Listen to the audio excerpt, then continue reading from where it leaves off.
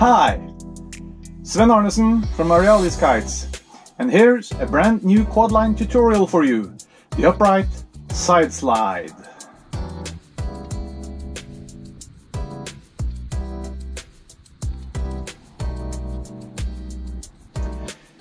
Now this is a move that definitely proves one of the unique characteristics of a quadline kite. You can stop it in the air, keep it like glued on the spot, and then slide it all across the wind window and back. Yeah, you can do this with a dual line kite too, but it's much easier with a quad, so if you follow along with this tutorial, I'll let you all in on the details so that you can learn how to do these upright slides yourself.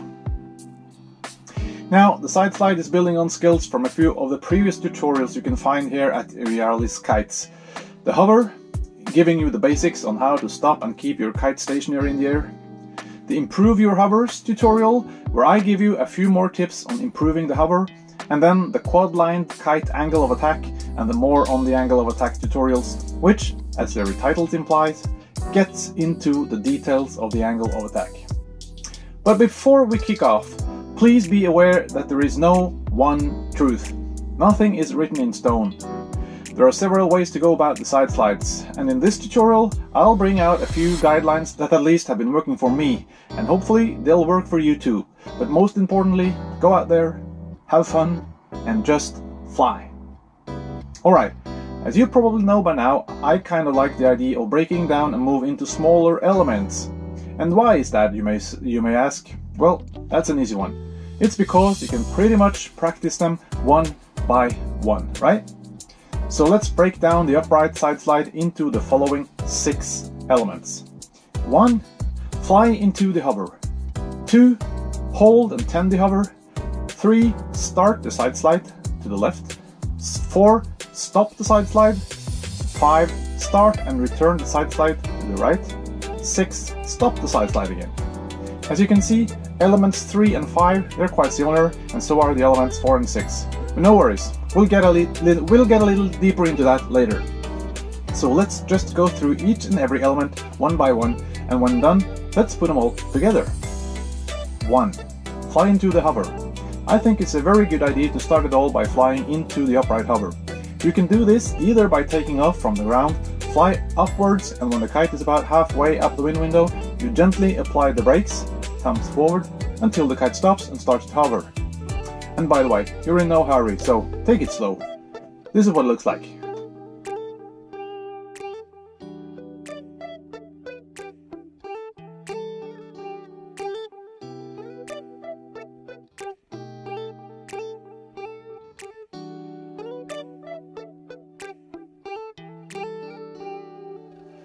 Or you can do it the opposite way, from the top of the wind window, reverse your kite down, and when the kite is about to reach halfway down the wind window, you just slow it down by gently pulling on your thumbs back until the kite stops and start to hover.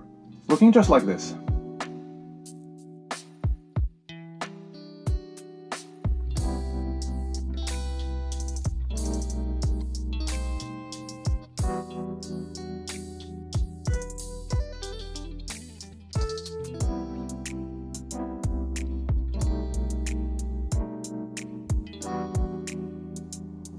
Two, hold and tend the hover.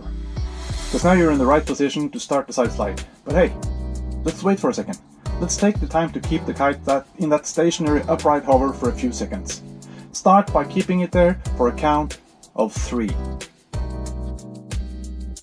And 1, and 2, and 3.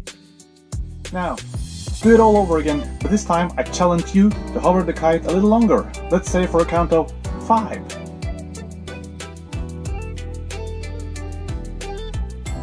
And 1, and 2, and 3, and 4, and 5. And again. But now you should try to keep the hover for 10 full seconds. Can you make it? It should look something like this.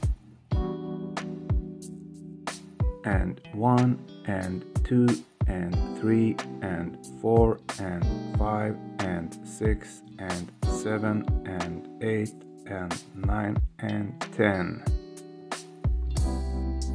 Now practice these two steps. Fly into and hold the hover for 10 seconds until you can do it properly 9 out of 10 times. And when you tend the hover, make sure to have both hands extended equally out in front of your body. And let's call this the neutral hand position. While keeping your hands in this position, also make sure your input to the kite is subtle. Too much and the hover will start to look a little wobbly. Alright, now we're ready to slide that kite. 3. Start the side slide to the left. Actually, it's pretty easy.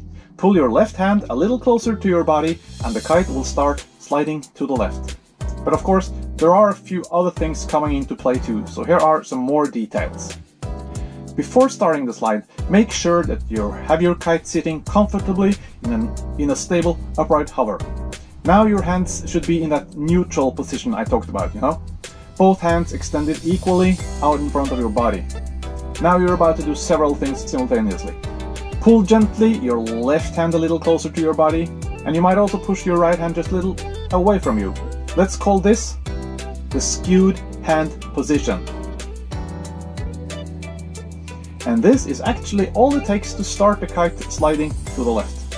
But you're not quite there yet, because you will also have to tend the hover, meaning always keeping your kite at the same height and its leading edge horizontal while sliding. You do this hover tending your kite just like for a stationary hover. Subtle input with your wrists, balancing the kite in the air. If it starts to drop, move your thumbs very lightly back, or if it starts to lift, apply the brakes a fraction by pushing your thumbs forward. And like said, the leading edge is supposed to be horizontal while sliding, so you might have to apply the brakes with one hand and apply some lift with the other to make sure to keep the leading edge staying in that horizontal position. By the way, check out my other hover tutorials if required. Loads of helpful stuff in them. Alright, let's check out a full sequence of these 3 first elements. Fly into the hover, hold and tend the hover, start the side slide to the left to see what it should look like.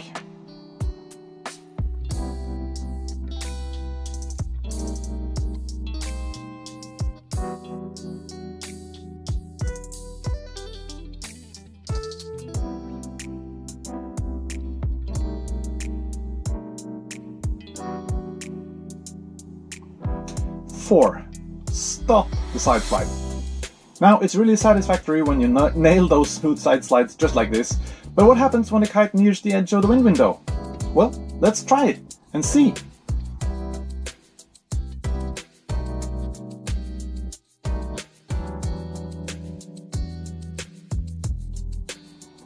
Ouch! Too close to the edge, and the kite loses all its lift and drops to the ground. Now that doesn't look so good, does it? Nope. We need to stop the slide before the kite gets to the edge, and that's pretty easy too. You know, from that skewed hand position required for sliding, left hand towards your body, right hand a little forward for a left slide, simply return both hands back to the neutral position while carefully balancing the hover. Because returning from a skewed hand position to a neutral one will gradually slow down the speed of the side slide and finally bring the kite to a complete stop, while still in a hover. And you know, you can do this stop wherever the kite is situated in the wind window. Let's take a closer look at the stop.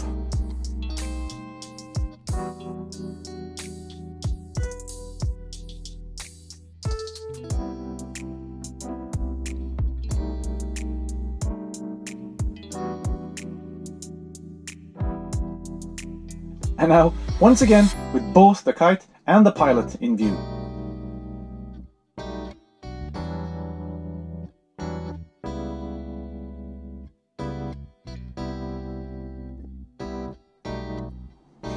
And no matter where the kite is situated in the wind window, up, down, low, on the sides, you can stop the side slide by returning your hands from that skewed to the neutral position.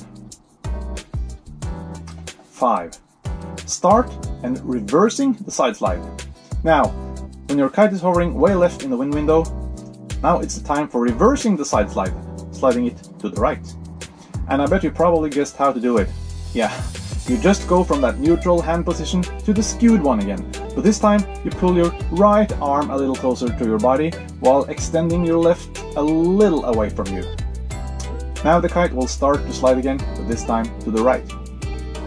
Once again, make sure to tend the hover, keeping the kite's height consistent and its leading edge horizontal while sliding, by just tiny adjustments with your hands and your wrists. Here's what it looks like. Kite is hovering close to the left edge of the wind window. Initiate the right slide by gently pulling on the right lines while pushing on the left ones. While sliding, tend the hover to make it as stable as possible, leading edge horizontal. And now, finally, number 6, stop the side slide again. Before reaching the right edge, stop it by returning your hands to the neutral position again. Voila, it stops.